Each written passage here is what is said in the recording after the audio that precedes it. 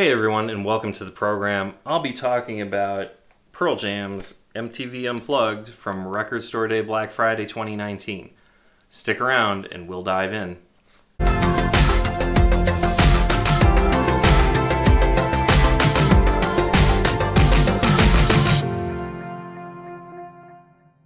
So if you're like me, you're a big fan obviously of vinyl and collecting.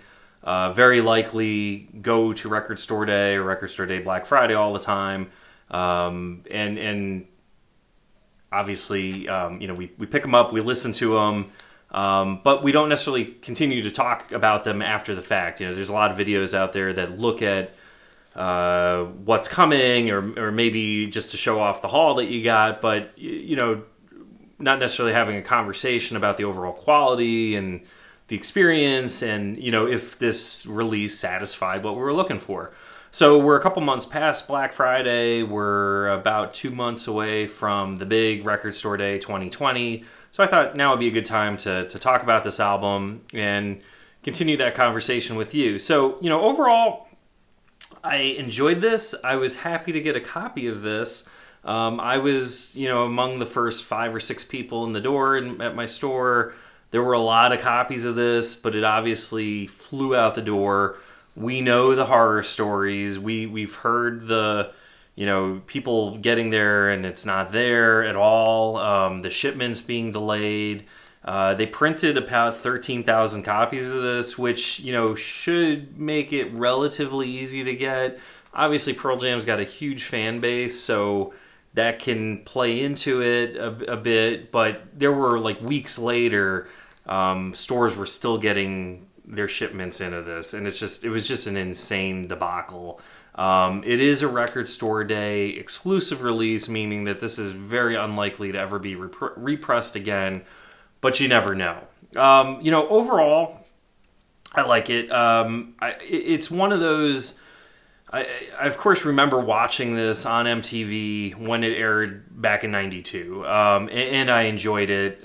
It doesn't rank with me in the same way as, let's say, Nirvana's MTV Unplugged concert just resonated. It was such a crucial show for them, but it also aired within that period of time, right before Kurt died, and it's I think it resonates in a different way, and this was also clearly a promotion for their album 10, whereas Nirvana, they were experimenting with things. They were doing their own songs. They bucked playing Smells Like Teen Spirit. They played David Bowie's song. They played they did music that wasn't necessarily theirs. They did quite a few covers that have become very well known. They did a Lead Belly song. So it was just such a unique experience, for two bands that were considered to be big rivals at the time coming out of Seattle. But this is it's a great performance, and it sounds great. One of the things that bothered me a lot, and I had to, when I got it, and even when I was checking out the set list ahead of time, I'm like, it feels kind of short to me. And I felt like there was more to it at the time, and I went back and checked the set list, and it is a little bit different. They did leave a little bit out on this, and this wasn't a cheap release. It was about $30. Maybe they wanted to keep it affordable, but I went back and checked the set list, and songs that were left off of here, they did do Rockin' in the Free World, and then as an encore, they recorded Garden and Leash. There's only 7 songs on here. They cut out a lot of the banter in between songs that Eddie was having, I guess, with the audience. It's been so long since I've seen it, but there were comments. I know he made a comment about Nirvana in the show. I don't recall exactly what he said offhand, but things like that made it an interesting listen, and it would have been fun to get the complete performance. Maybe some bonus tracks that didn't make the TV show. Would have been great to get Rockin' in the Free World. I'm assuming the big thing is they wanted to keep this to a single LP, keep costs down. I think if they would have added in the extra songs, it probably would have pushed it to a three-sided situation where, you know, you've got side A, you got side B, you got side C, and then what do you do with side D? So I could understand not wanting to put out a $40 live album in limited release. You know, if you're still looking for this one, if you haven't gotten it yet, it's still out there. I mean, there's a lot of copies available. I would try not to overpay for it. I think you can get this one at an affordable price through third-party sellers. I think over time it's going to go up. You know, you don't want to buy it, like if you miss out on Record Store Day or Black Friday, it's one of those where you don't want to just hit the panic button and go straight to eBay and pay $150 for it, because the price is normalized. But you know, over time, I could definitely see this one, you know, getting to a point where you're gonna have to decide, do I or don't I? I do wonder if Pearl Jam, based on the demand for this one, might say, yeah, maybe we do need to repress it again, or maybe they do a full version and put it out with all the songs that were recorded during the session.